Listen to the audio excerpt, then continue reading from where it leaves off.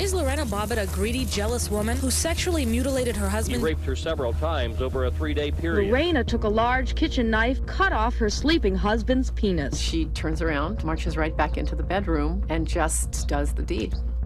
I don't know how to say that for network television. She just... My name's Jim Sain. I'm a urologist and enjoyed a very quiet life at Prince William Hospital in Manassas, Virginia. And all that changed for me June 23rd in 1993. The phone at my bedside woke me up in the middle of the night. And really all I knew about this on the way into the hospital was that a penis had been amputated and the organ was missing.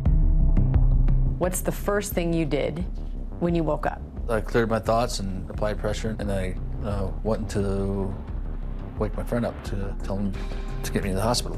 Describe the look on your doctor's face when you showed him what Lorena had done. It's like his jaw dropped. I knew I had to get a microvascular surgeon. They said, you know, we've got this guy here, his penis has been cut off, and can you come down and basically put it back on? I said, okay, do you have the penis? And they said, no.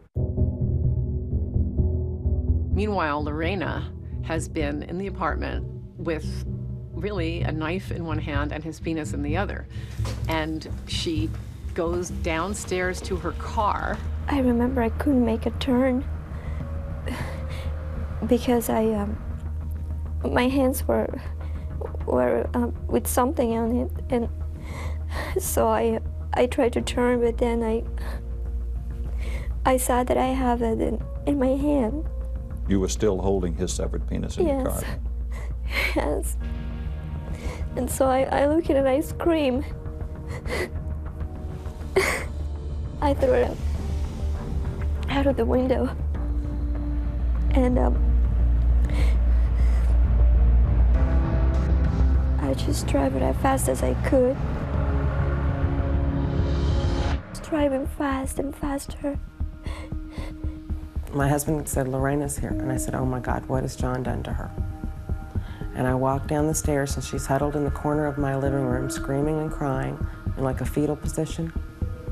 And then she said, I cut his penis off. And I said, you did what?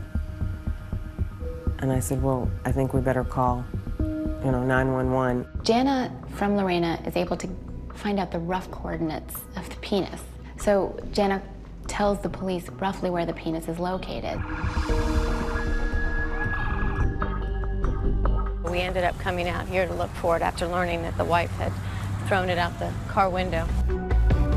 Police went to that field. It was about 6 o'clock on a June morning, and the police scavenged about and found the organ undamaged. No dogs had chewed on it. It was retrievable. The police do find the penis by this kind of grassy knoll by the 7-Eleven. They go into the 7-Eleven with the penis. They get a hot dog container. They fill it with ice. They put the penis on top of the ice, and that's how they take it to the hospital. And then hours of surgery ensue, and it's reattached. Lorena Bobbitt appeared on the verge of tears this morning as she appeared in court. She was charged with malicious wounding. You understand that charge? Yes. That means she not only wounded and severed his penis, but she did it with malice, hatred, revenge. She was looking at probably 20 years. While we were in the hospital, we found out that John was going to be charged with a marital sexual assault charge. We couldn't believe it. How long did you have to stay in the hospital? 3 weeks. And when did you know that everything was going to be back to normal, or at least close to normal? I think after the second week, they called my mom. I told her that I had an erection. And what was your mom's reaction? Oh, yeah, she didn't want to hear that. I said, no, you got to talk to your dad about that. I know, I was excited. How quickly did you know that what happened that night was going to be a very big story? No, I knew it was big because they were trying to, keep the reporters from coming up to the hospital. They're trying to get into the room. What was so unusual here is that they both ended up in the legal crosshairs, both charged with crimes and both facing trials. John Bobbitt arrived surrounded by attorneys. Both Bobbitts went to trial. John first in November of 1993 and was found not guilty of marital sexual assault. You ever worried that the jury wouldn't believe you, that they would think you raped Lorena? No, I was innocent.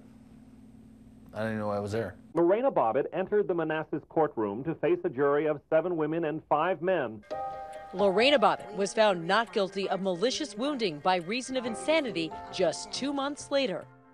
Everybody was shocked. How can somebody get away with it?